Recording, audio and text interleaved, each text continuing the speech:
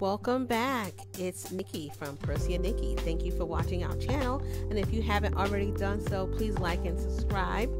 Thank you for those that already have. Thanks for following us. Today we're going to be making pizza in the oven. So what you're going to need is you're going to need a poppin' fresh pizza crust tube, just one. You're going to need mozzarella cheese or pizza blend, whichever you prefer.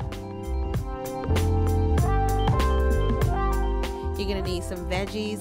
We're going to use today onions and green and red peppers. Turkey pepperoni or whichever meat you would like. And you're going to need a couple seasonings. You're going to need some extra virgin olive oil. You're going to need garlic powder, oregano, Parmesan cheese, and a little bit of Italian dressing. And of course your favorite spaghetti sauce. So the first thing you're going to do, you're going to get your already seasoned and oiled 13-inch cast iron skillets. I know it sounds weird, but yes, you can put this in the oven too, and you can fry things in it. So what I did was I stretched my pizza dough out so that it fits inside the pan. And as you can see, it's a little bit bigger than the pan, so I'm just going to trim some of the excess dough off. I don't like a really thick crust around my pizza, so I'm just going to cut that off and just put it to the side, and I'll use it for something else a little bit later.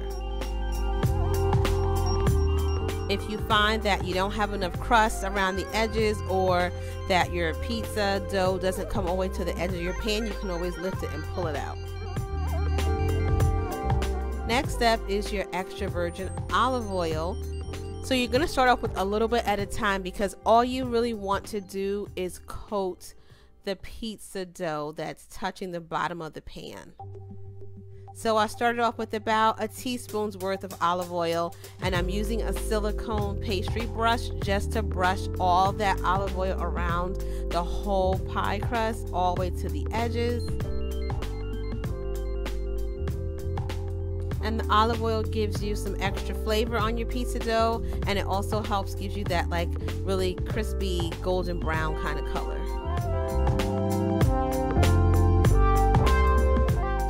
Brushing it around. You see how nice and oiled it looks. Your pizza dough should be shiny all the way around.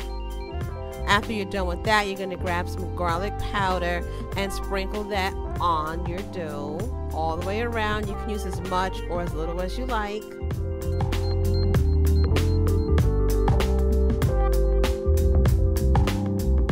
And then you're going to use some Italian seasoning.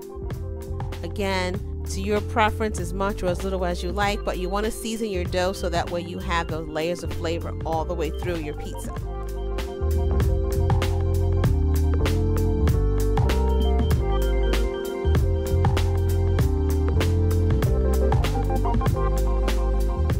And then you're going to take your pizza dough, you're going to pop it in your oven. Your oven should be preheated to 400 degrees. And then bring it down to about 350. You know your oven, so you gauge what temperature you need it to be. While your pizza dough is in the oven, you want to heat your marinara sauce, spaghetti sauce, whatever sauce you're using. You want to heat that up a little bit. You don't want to spread it out on the pizza while it's cold. And I just added a little bit of ground turkey into mine because we had some left over. So here we go, about 10 minutes in, and the pizza dough is pretty much done. I like mine a little bit crispy, and so does Percy. So that's how we have our pizza dough. You see, it's like nice, it's well seasoned. And then you're going to take your pizza sauce, the marinara sauce, whatever you're using, and you want to spread it onto your pizza dough. I used about 2 serving spoons of my marinara sauce. And just make sure that you get it all the way around. There should be no dry spaces in there. If you find that what you put in is not enough, just add a little bit more and just spread it all the way out to the edges, but do not cover the edge of the pizza because that's going to be your crust. And just spread it all the way around, layering your pizza. There you go. Next step is your cheese. We're using mozzarella cheese. You can use whatever you like. There's some brands that make a pizza blend that has like 3 or 4 different cheeses in it, but again, you can use whatever you like. You can use cheddar cheese if you want. Whatever you have, use that. Make sure that you get it all the way around the pizza.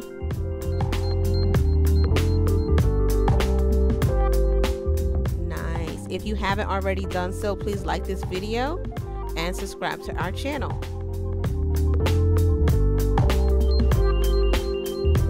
Next layer is going to be your veggies. If you choose to use veggies, you can use whatever you like. The only thing I'm going to let you know is that if you're going to use anything like broccoli or spinach, you don't want to put that on right now because it's going to burn. You want to put that on like right 5 minutes before you take it out the oven. But for us, we're using onions and we're going to use green and red pepper. I like a lot of onion and I like a lot of pepper on my pizza. The red and green I use just because it looks pretty and I like the way that it visually looks on the pizza. You can use whatever kind of peppers you want.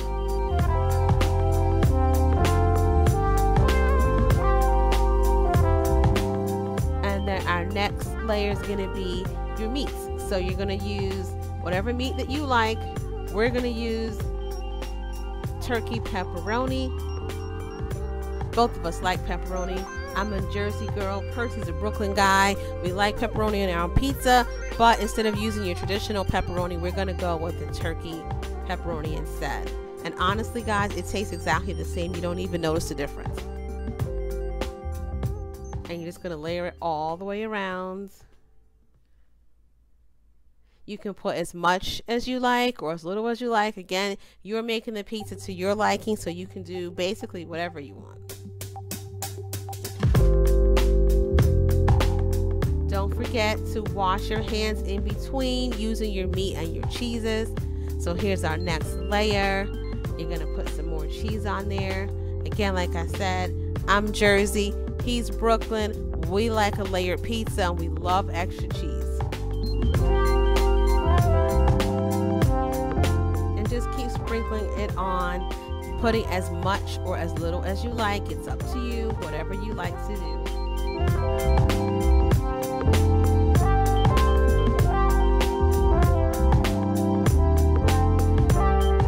This is so much fun. I love creating my own pizza.